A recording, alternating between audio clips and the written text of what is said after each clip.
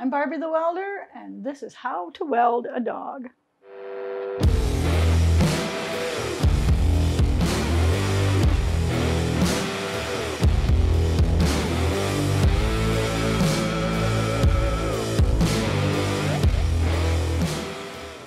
For your dog, your parts are going to depend on what size and shape dog that you want to do and how you want them to sit or stand.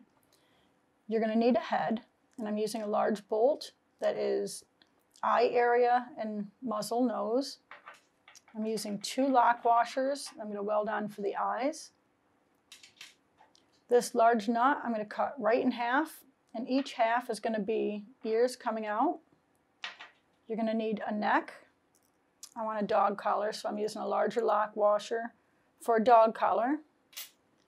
I'm using a large bolt with the head cut off for the body. And because I want my dog to sit, I've got 2 solid bolts for the front legs. I'm going to go on like this.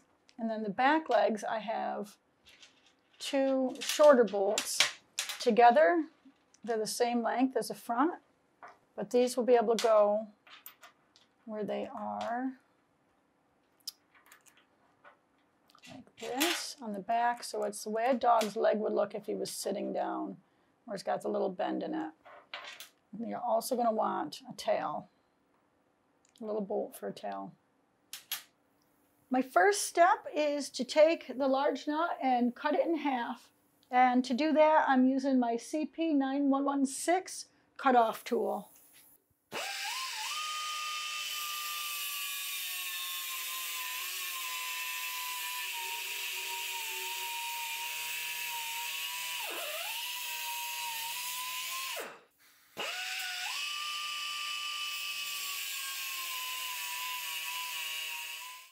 That cut in half, I'm going to use my CP875 die grinder with a wire brush, and I'm going to deburr any sharp edges.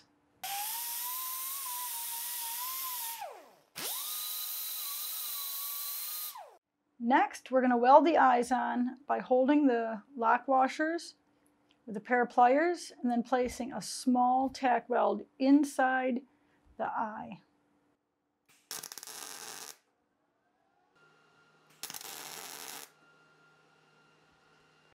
Once you get your ears set up where you want, go ahead and place 2 small tack welds on the back. I'm holding the face in my welpers just to hold it still so it stays up, and so I've got the ears at the right angle. I get a kind of front face view of what he's going to look like.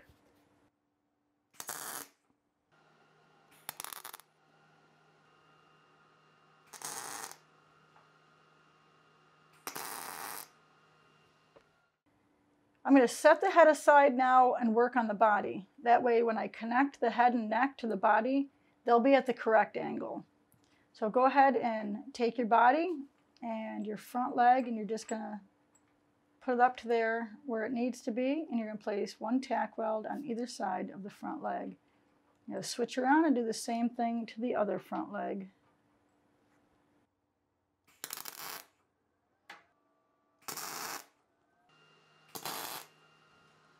To get the angle of the back leg, simply hold your 2 bolts up and just kind of see where they are.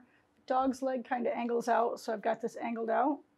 I'm going to place a small tack weld right here on the knee, and then go in and weld the bottom of his leg to his butt cheek.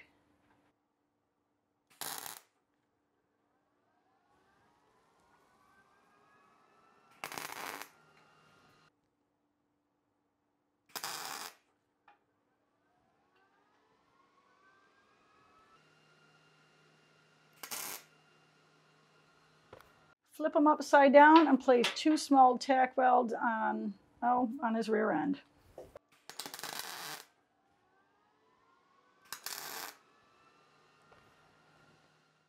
To weld his tail on, just hold it up to his backside and place 1 solid tack weld on either side.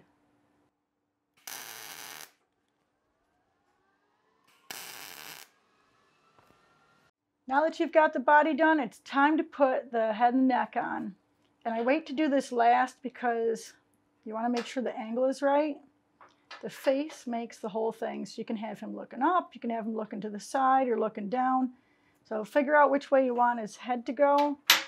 Put the neck on by just welding 2 spots, one tack weld on either side. Before you weld the head on, make sure if you're going to put a collar on him, that you weld the neck on, put the collar on, and then put the head on, because you can't put the collar on after you put the head on. I learned that the hard way. It's hot as fuck. Make sure that his head is straight when you go to weld it, and the angle you want, and just simply place a tack weld on the front and on the back.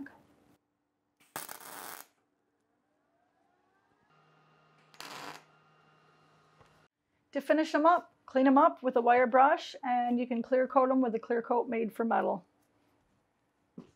Boof! No! I told you not to poop in the shop! I'm in the process of creating exclusive metal art classes. Head over to my website and sign up today to be the first to know what's going on.